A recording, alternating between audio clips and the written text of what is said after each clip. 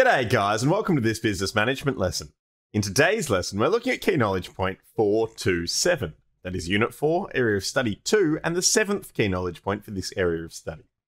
Today specifically, we're looking at the key principles of the 3-step change model by Lewin. And yes, that is the same Lewin that we've talked about previously. Now, Lewin's 3-step change model is a model for how businesses should approach change. Lewin's theory around this model is that businesses that follow these 3 steps are always going to be able to implement change effectively. That is to say, change cannot fail if you follow these 3 steps. Those 3 steps are unfreeze, change, and refreeze. The first step, unfreeze, is about preparing your business for change. And this is where Lewin's force field analysis has a bit of overlap with this theory.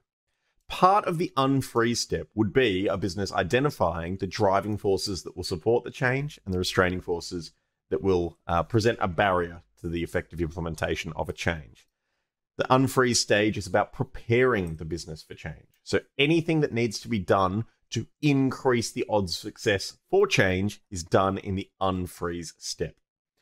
The model of the 3-step change theory is described using terminology reminiscent to the idea of trying to set an object inside an ice cube.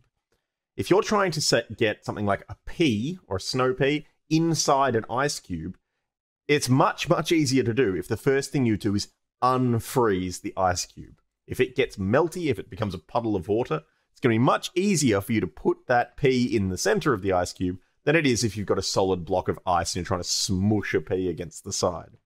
So taking that idea, the unfreeze stage is about preparing for the change. The term unlearn is something Lewin uses in the publications where he describes this 3-step change model. And there specifically, he's talking about preparing employees who, as a process or as part of the change, will have to learn new behaviors to identify what's wrong with what they're already doing.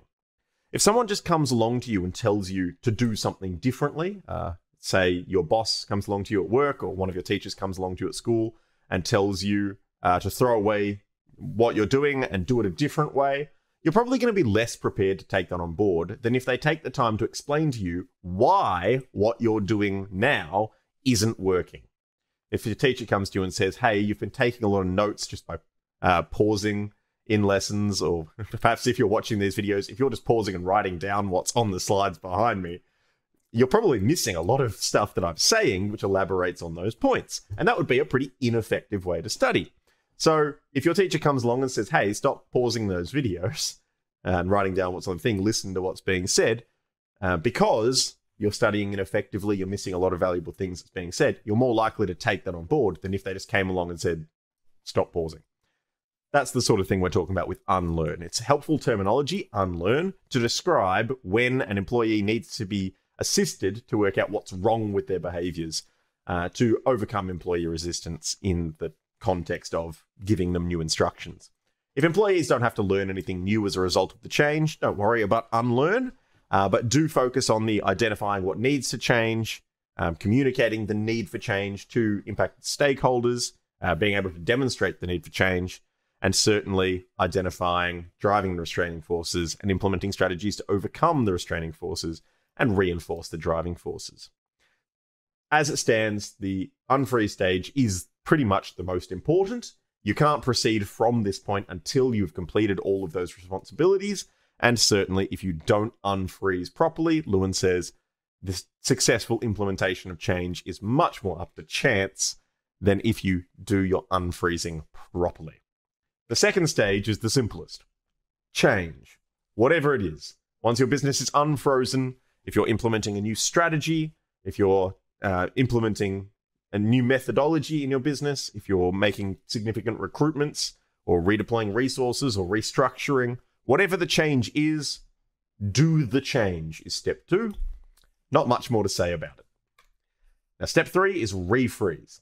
Going back to that analogy of trying to get a snow pea inside an ice cube, you unfreeze, you got a puddle of water, you put the pea in the middle and you whack it back in the freezer, you refreeze. Not only have you made the change by adding the pea to that puddle of water, but you have consolidated. you have made sure that that change is reinforced and very difficult to reverse.